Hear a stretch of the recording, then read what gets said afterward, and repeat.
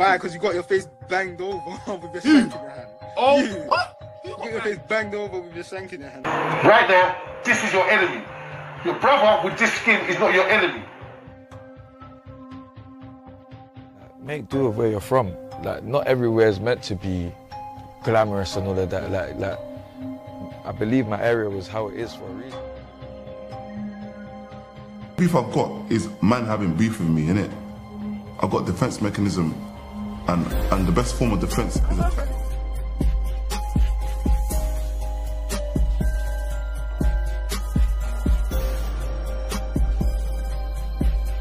Now today's story is about a man who had the world at his feet. Gavin Grant was born on the 27th of March 1984. He grew up on the Stonebridge Park estate in northwest London. Stonebridge suffers from high rates of violent crime. It regularly tops Brent's crime tables and has a serious gun problem. So Gavin was a talented footballer. Due to his belief in his own ability, he put all his eggs in one basket, which was football. That was his way out of the hood. This dream, however, took a brutal setback when he was dropped from the Watford Academy at the age of 16. He was at the age of adolescence, with his hormones all over the place, which is especially dangerous in a place like Stonebridge, where other opportunities to make money are through crime. Plenty of explanations for teenage turmoil are available. It's normal for teenagers to assert their independence and explore their limits, taking risks, breaking rules, and rebelling against their parents while still relying on them for support and protection. This was sadly the case for Gavin. He and his friends residing in the Stonebridge Park estate formed a gang known as Thugs of Stonebridge. They called themselves the Suspect Gang. It was led by gang leader Damien Williams. This lifestyle choice by Gavin entailed living the high life of selling drugs, living lavish, and gangland shootings on rival crews. They say money is the root of all evil. As for all money-focused gangs, those at the bottom get envious of those at the top, regardless if they are part of the same team or not. Now, Thugs of Stonebridge member Leon Labastidi, also known as Playboy, was a known drug dealer in the state. He was rumoured to have been involved in a burglary where he and two other accomplices robbed Romain White, which is another Thugs of Stonebridge member, for his drugs and money. Not too long after, White informed Thugs of Stonebridge members that Playboy had robbed him. Damien Williams, being a boss, saw this as an act of treason and ordered to have Playboy killed because of his involvement. Now both Gavin Grant and Gareth Downey were tasked with the job of finding Playboy and killing him. Gavin, along with Gareth, gunned down the former friend Leon Labastidi, aka Playboy, outside his mother's house in Mordaunt Road on the Stonebridge estate in June 2004. Now this caused gun crime in the borough of Brent to drastically rise in such a short span. Over 30 plus shootings were recorded from 2004 till 2005. One of those incidences involving Damien Williams, the boss of Thugs of Stonebridge and friend of Gavin Grant, being ambushed while sitting in his car when two rival gang members approached him from both angles and sprayed his vehicle. Luckily, he had survived the attempted murder. After the assassination of Playboy, this led to many tit-for-tat shootings from rival gang members who had previous affiliations with Playboy. No one was charged for his murder at the moment due to lack of witnesses coming forth. However, that wouldn't stop people from exposing who his killers were.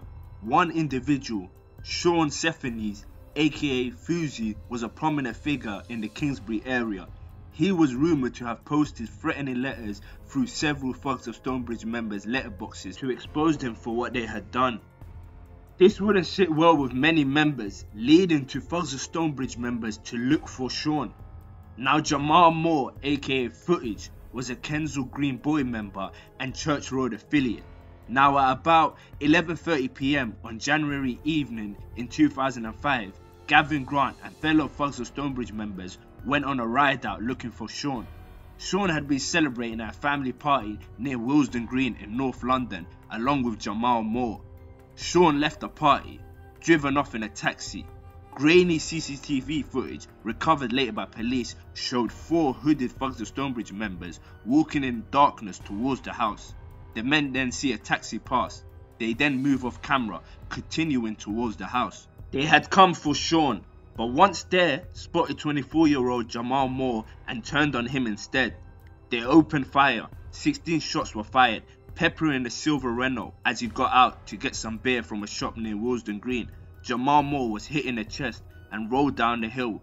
He called 999 on his mobile phone. "I need an ambulance, quick," he groaned. "I've been shot. I'm in the back garden, quick, please, I'm dying, please help."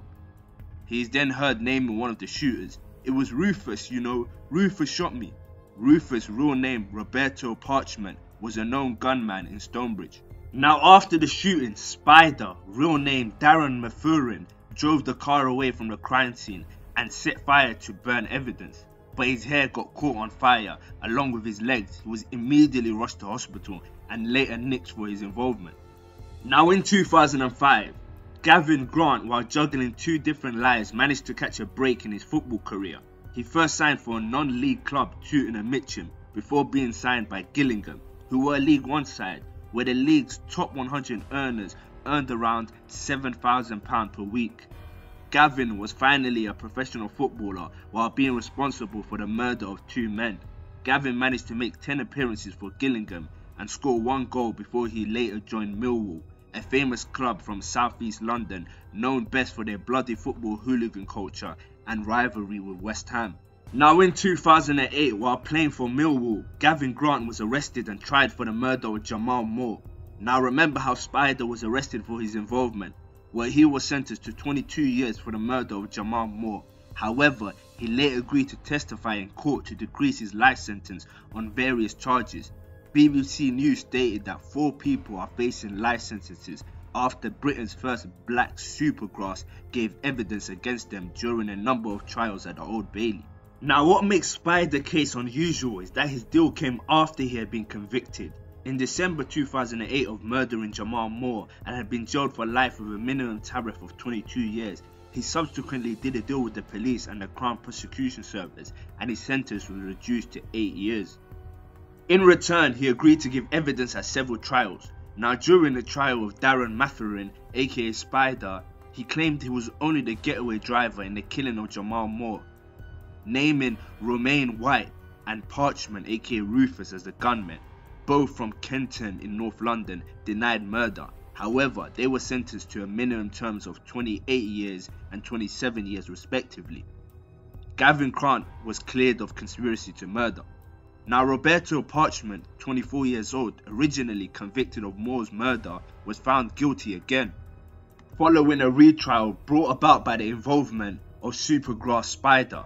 The first use of Operation Trident, he was jailed for life again and ordered to serve the remainder of his 28-year sentence.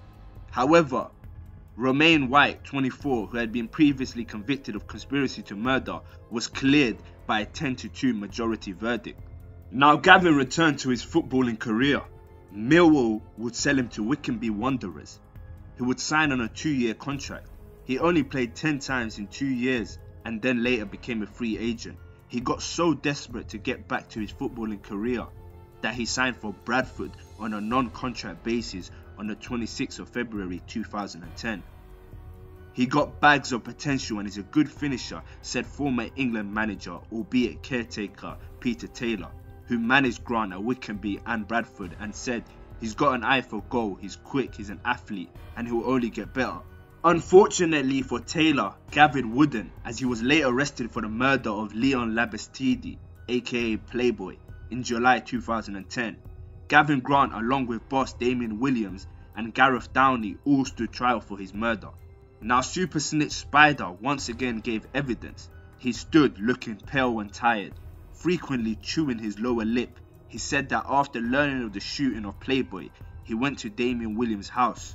"I went inside and saw Gavin coming out of the bathroom. He'd been washing gunpowder off and water was dripping off his head. He saw me and the first thing he said was, 'Is he dead?' I said, 'I think so, he's on the floor.'" Gavin Grant, 26, who was still listed as a midfielder on Bradford City, was handed a 25-year sentence.